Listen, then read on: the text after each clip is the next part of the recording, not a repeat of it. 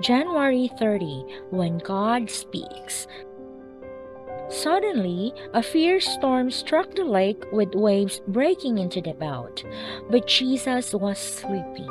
The disciples went and woke him up, shouting, "Lord, save us! We're going to drown." Jesus responded, "Why are you afraid? You have so little faith." Then he got up and rebuked the wind and waves, and suddenly there was a great calm. Matthew chapter 8, verse 24 to 26, New Language Translation.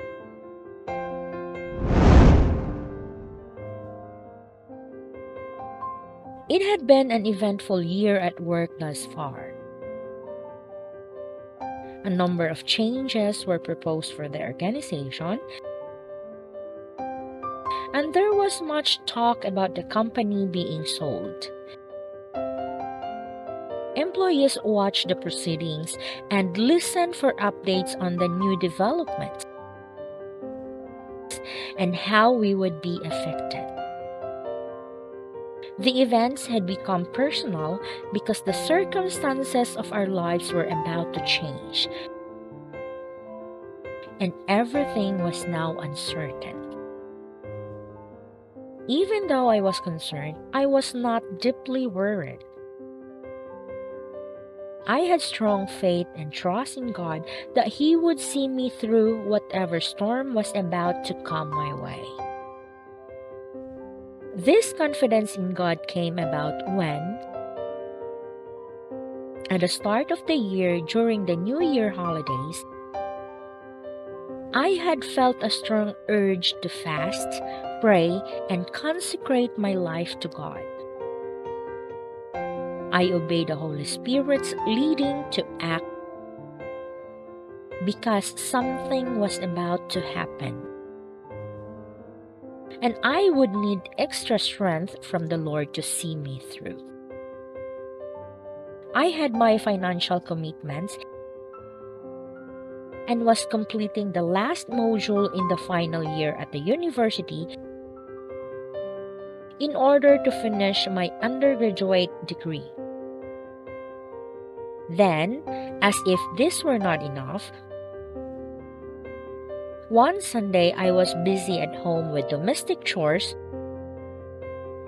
when I discovered some changes taking place with my body. I had never seen anything like what was happening to me before and became fearful. A visit to the doctor resulted in hospitalization. I felt as if I would not live through that night. Then, I remembered a time of fasting, prayer, and consecration, and felt God's peace embracing me. God speaks. He speaks to His people in different ways. When we have a connection with the Lord, we know when He speaks. There was no questioning God in my mind when urged to fast, pray, and consecrate my life to Him. I obeyed and received peace, hope, and strength to go through a raging life storm. But God was in the midst of it. He spoke, and my path became clear through the storm. God will do the same for you. Will you listen when He speaks today? Elizabeth Ida King.